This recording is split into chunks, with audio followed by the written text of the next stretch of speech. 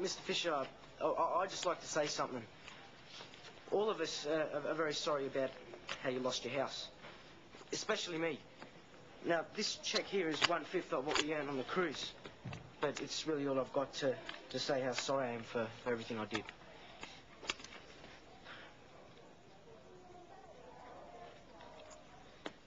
Pick it up.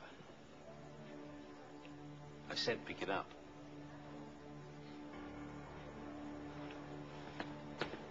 Right, now sit down, please, and listen to me. What is he doing?